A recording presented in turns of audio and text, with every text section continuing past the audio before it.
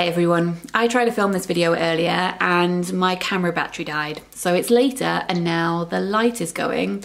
We're battling the autumn winter filming light. So let's just call this cozy instead of orange, which I'm sure looking at the camera is what it probably is. I took an unintentional break from YouTube last week, though I think that all of us between us had enough media to consume with the US election going on, which made last week feel like it was about 5 years long. But regardless, I'm sorry that I wasn't uploading content on here. So today I wanted to sit down and kind of just have a catch up. So we're just having a cozy time today. So maybe the orange lighting is good. I don't know. So as I said, last week I wasn't expecting to not be around. I knew that I was going to be really busy last week and this week in particular because I'm on book deadline at the moment. My deadline is the end of this week and I have been very busy obviously for the past several months this year with this book, but it always ramps up towards deadline time. I mean, this is book number 10 for me. You would think that that wouldn't be the case now, but it's how it seems to work. It's quite exciting in a way, getting close to a deadline. I do like that. But I had still planned to film videos, but last week, and if you follow me on Instagram, you'll already know this. I hate saying that. If you follow me elsewhere online, but it is true. If you follow me on Instagram, you will already know part of what I'm going to say. A couple of weeks ago, Warner Brothers released their new version of The Witches by Roald Dahl. And I've spoken about The Witches on here before. Can you believe that it is 30 years since the first film came out? It was 1990, it's 30 years ago. That made me feel quite old. I have a complicated relationship with The Witches. I loved the book as a child, I loved it, but I really saw myself as the villain in that book. Like, I didn't think I was a bad person, but I identified with the witches. They have no toes, so they have square feet. They are missing hair. They have claw-like hands. So that was always really, it was a strange relationship that I had with that book and with the other media that I grew up with, where the disfigurement equals villainy trope was used. It was everywhere. So it was a strange thing to encounter again and again. And the book also, which I realise now and I didn't know when I was a young child reading it, is very anti-Semitic as well. So it's a complicated book, but it came out, this new film with Anne Hathaway 2 weeks ago, I think, and I was getting lots of messages about it online, and I didn't know why at first because, as I said, I've already spoken about The Witches, but then I saw a video that Warner Brothers and Anne Hathaway had shared on Instagram. It was a promo video where they were encouraging children to hunt for witches in real life, to look for them because hashtag witches are real, and they listed the things that children should be looking for, and it was people who didn't have proper hands. They had missing fingers and so they wore gloves. They didn't have hair, so they wore wigs. They were missing toes and they have a heightened sense of smell, which I also happen to have, you know, people with EZ have a heightened sense of smell. Anyway, so then I realised why everyone was messaging me, because they had changed the film and they had given the witches ectrodactyly, which is what I have, missing fingers. And I thought, okay, we've taken it to another level this time. So I did post about this on Instagram, sharing my thoughts, resources about why it's not just an issue with this film. And I wasn't calling for a boycott of the film. I just wanted to generate a conversation. I wanted parents to talk about this with their kids, really, so that it didn't leak out into the playground as much, because it was going to. And it wasn't just for children either. I mean, I do really feel for kids, especially with limb differences, but for the adults out there too, who are tired and exhausted, I stand with you. So I had posted about it on Instagram, and it talked about the wider picture, which, as you know, I've spoken about on here before, and I'll link videos in the description box down below if you happen to be new here. The post went viral. It's an odd feeling when that happens, because you want to reach people who don't already have awareness of this topic, because that's kind of the point. But also, when you go viral, you reach so many people who don't care about who you are at all or what you have to say, and who have already made their mind up about who you are and what they want to say to you. So last week, I spent most of last week on the phone to journalists who were calling me, asking me to explain the history of the disfigurement and villainy trope so that they could write an article about it. And I hasten to say, it wasn't just me who was talking about this. Lots of people with limb differences were raising awareness of this on social media. but it went everywhere in all of the papers. And I, as I said, spent a long time talking to journalists, but also writing articles myself and going on the radio to speak about why this is a conversation that we need to have and why it's important. I mean, this is a conversation that's been going on so long in the film industry. It is a recognized issue. Changing Faces, who are a great charity, a couple of years ago set up the I Am Not Your Villain campaign, highlighting how prevalent it was to have villains who are shown to the audience as bad because of the way they look. Every James Bond villain, most horror films, lots of Disney villains, comic book villains. So anyway, that is what I spent a lot of my week doing last week. I will link some articles that I wrote in the description box down below. I will link some radio interviews that I did as well. But the thing that I found particularly exhausting is that because it was shared so widely, my Instagram post was on Sky News. I wasn't there, and I wasn't there to give context to it or to give more information. They had just used my post, which they're allowed to do because it's public. But it then meant that hundreds of people flooded to my page, and I got so many horrible messages. I deleted a lot of it. The stuff that was pure hate, you know, the stuff that was just all block capitals. Of course, people hate people like you or think that you're terrifying, because you are terrifying. People saying, I can't believe that you go into schools. I see that you're an author. You should stay away from children because you will scare them. Like, the stuff that basically just proves my point. But because a lot of the world right now is, as we know, so divided, and people don't listen to each other, I did want to try and take the time to speak to people who found me and who were, yes, being aggressive and shouting at me, but who weren't just spouting pure hate. People who maybe, if they were given extra context, might think about it some more. So I spent a lot of energy doing that last week, and some people might think that that's ridiculous, and I understand that too. So at some points I thought I was being ridiculous, but if we don't communicate, if we don't try and learn, I don't know what will happen to us, quite frankly. And this is one of the books, actually. I pulled it off the shelf before I started filming this. I want to read this month. It's called You're Not Listening, by Kate Murphy. It came out last year. This is a proof copy. It says, at work, we're taught to lead the conversation. On social media, we shape our personal narratives. At parties, we talk over one another. So do our politicians. We're not listening, and no one is listening to us. I think that is the most soul-crushing, frustrating thing. And I'm not exempt from this. I'm sure that I have gut reactions to certain situations where I want to cling to my feelings instead of educating myself more because it's easier. But in the situation that I'm specifically talking about last week, where I would present people with actual information to show that it's not just a movie and that this is a recognized, legitimate problem in the film and book industries, for people to say, I'm not going to read that, no, it's stupid. It's I don't really know what to do with that apart from keep trying, I guess. I had a lot of comments from people. I'm talking about this because I find it interesting, and I hope that you find it interesting too. You can skip ahead if you don't.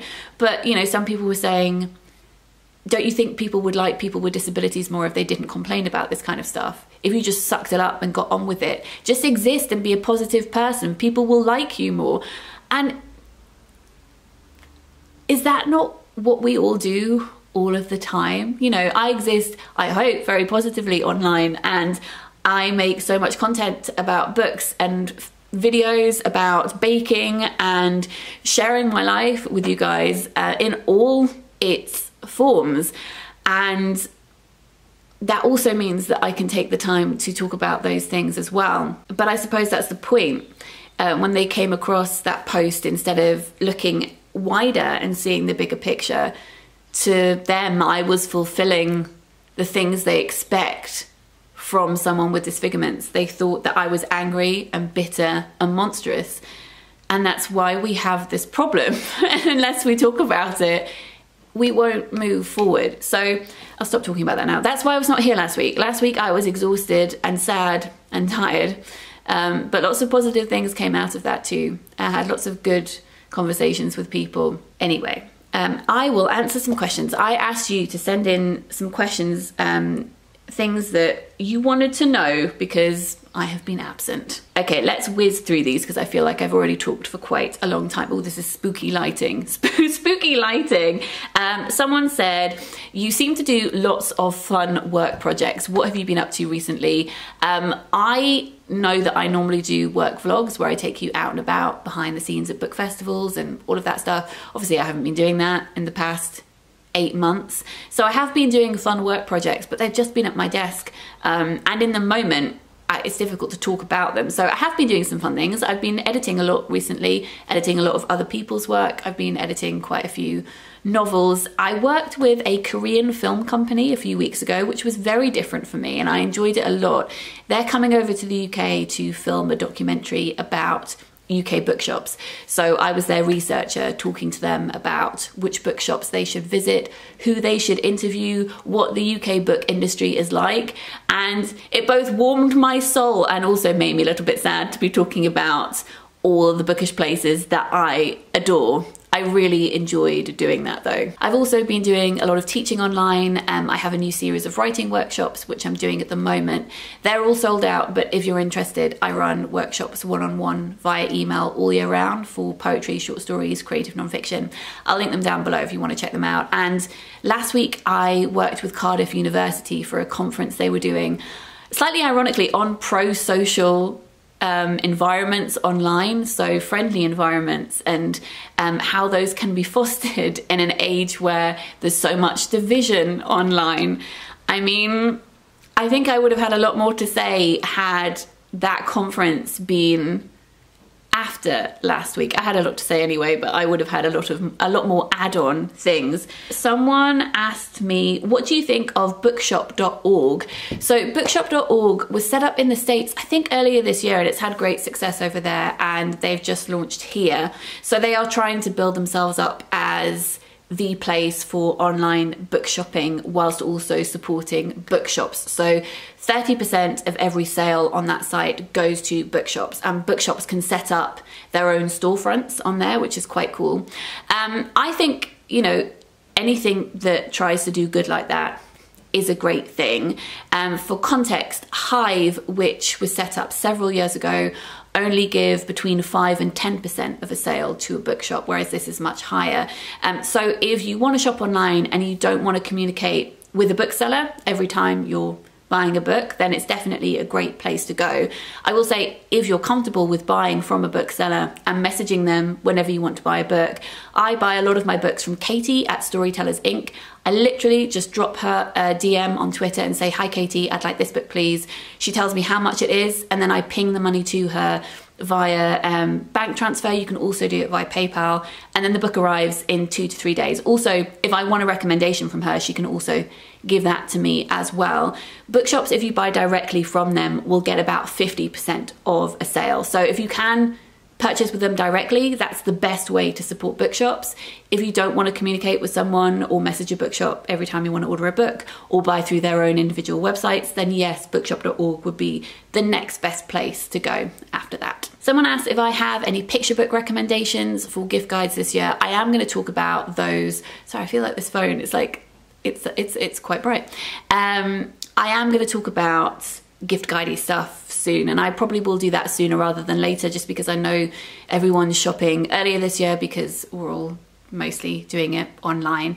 So I will do that, and I definitely have a stack of books that I would like to talk to you about that are picture book related that I may have treated myself to as a finishing this book reward, even though I haven't finished the book yet. But I think by the time I have finished, the books will arrive. So that's why I cheated and ordered them in advance. That's my reasoning. Oh, someone asked me, what are my plans for Christmas? Several people asked me that actually. Is anyone else, no offense to anyone who asked me that question, but it feels like a strange question. It feels like the emphasis on Christmas is so strong this year. I get that people want positive things to cling on to, but I also know so many people don't associate Christmas with happy things, so it's a strange one. I don't know is the answer. Well, no, I suppose is the answer. Do I have plans? I do not. It depends on what the restrictions are. If we can, Mr. M and I will go and have dinner with his mum in her garden. I think that's probably the extent of it, I reckon. My phone, you know how your phone sometimes does a time hop? I don't have that app, but it sometimes does it within Instagram and Facebook. It tells you this is what you were doing this time last year. It reminded me that I have not been home now in over a year. So the last time that I saw my family was over a year ago, and that's really strange. So strange. I was due to go and see them in March, but then of course that didn't happen. Actually, I noticed that one other question was, what was the last in-person work event that I did before coronavirus? And it wasn't even before, but before it was a huge thing in the UK. And that was World Book Day, which was right at the start of March. And it feels like such a surreal event to have been the last in-person thing that I did, because it was with over 2,000 children in one day. And I'll insert some pictures here. Like, can you imagine right now being in a room with that many people? Like, that just seems ridiculous that I got on a train and went across the country and hung out with over 2,000 people in one day. What is that? That feels like some kind of alternate reality. It's ridiculous. And actually, to end on, actually I've got one more question to answer, but to end this section on a positive note, one of the things that did make me laugh, one of the comments that made me laugh so much on the post about the witches, was someone who said something along the lines of, why don't you channel your energy into bringing positive things into the world and talking about empathy? I see that you write books like this, and then he listed lots of children's books, including Franklin's Flying Bookshop, bring true change to the world. Why don't you do something like that? You're pathetic. And then someone replied saying, you do know that she wrote Franklin's Flying Bookshop, right? And he deleted his comment so fast that I didn't even get the chance to take that sweet, sweet screenshot. Oh, it was poetic. Anyway, final question was, what are my favorite board games? What have been seeing us through lockdown?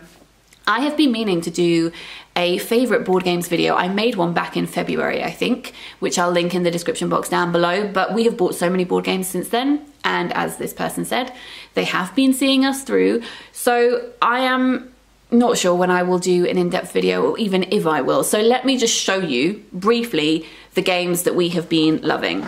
This is Hanamakoji. It's a card game that you can play in 5 to 15 minutes. It's a strategy-based game where you have to try and work out what cards are left in order to play to your own advantage. It's really, really beautiful as well. Battle Line has a similar concept. You are trying to line up, there are 9 battle lines in front of you, and you and the person opposite you are trying to line up 3 cards in front of each of them.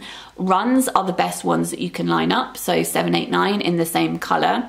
If not that, then 3 of the same number in different colors. But if the person plays a higher run than you on the same battle line, or a higher number than you, so 3 9s instead of 3 8s, then they win that battle line, and it's whoever wins the most. It's really fun, and it gets very competitive and silly. King Dominoes is light-hearted fun. This is about arranging a kingdom. You're trying to slot together tiles that match each other. So like dominoes, but instead of numbers, it's landscapes. And you get a certain number of points depending on how many of each landscape joined up you have. I really love this, and this one would be great for kids. This is, I say kids, I love it. Everyone can love it. This is fine with 2 players. Battle Line and Hanamakoji are only 2 players. You can also play this with up to 3 or 4 players. Illimat is the most stunning game that we own, and I bought it because Carson Ellis illustrates it. I love her work. She does the most beautiful drawings. This has a tarot card feel to it, and it is another card-based game. We quite like card-based games. I'll insert a picture of it here so you can see how stunning it is. You have to place cards in certain seasons and collect different valued cards. I mean, I can't explain all the rules here. I'm just holding them up as I go. I hope that's enough. Azul is a pattern-based game, so you are trying to create a mosaic and stop the other person completing their mosaic. This is for up to 4 players, but I think it works best as a 2-player game.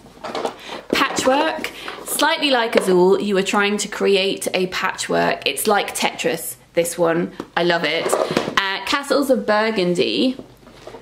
All of these we've been playing comfortably as 2-player games. This one is completing a kingdom, and it's more luck than skill because you can only buy certain things depending on the roll of the dice, but you can also block other people from buying certain things if you know that that's what they need. I will say, I kind of hate really competitive games where you can be really horrible to each other. So none of these are really horrible games at all. They are more friendly combat, yeah? This one is I think the 25th anniversary edition. Oh, that's what it looks like on the inside. There are so many pieces in that one. And then finally, if this stack is not going to fall over, this is Quacks of Quedlinburg, which I have spoken about on here before. This one is very witch-like. You're making potions, and again, a lot of element of luck in here because you have your potions in your bag, your potion ingredients. So you're trying to pick out as many ingredients as you can to make your way around the board, but if you pick out too many of the wrong ingredients, then you will sabotage yourself. So those are our favorite games at the moment. We love them, would recommend all of them. And if you want to see a playthrough of any of these games, Rado has a YouTube channel, which I'll link in the description box down below. We always watch his videos as a playthrough before playing board games, because do you find that reading the instructions of board games, it really only makes sense once you start playing? So it's good to see a game in action. I think that's everything that I wanted to talk about. Thank you for listening at the beginning of this video. I didn't so much want to talk about the witches and disfigurement trope itself in this video, just more the conversation surrounding it and why that can be very, very draining. And I appreciate that I'm choosing to put myself in that space and have those conversations. So I am putting myself in a vulnerable space, but I put myself in a vulnerable space, not to sound dramatic, but just by being a person with disfigurement out in the world. So I would like to continue having these conversations in a constructive way wherever I feel I can. So thank you for listening to that. I'll be back soon talking to you about all the books that I read in October, because I haven't done that yet. Let me know how your week is going. I'm sending you all lots of love.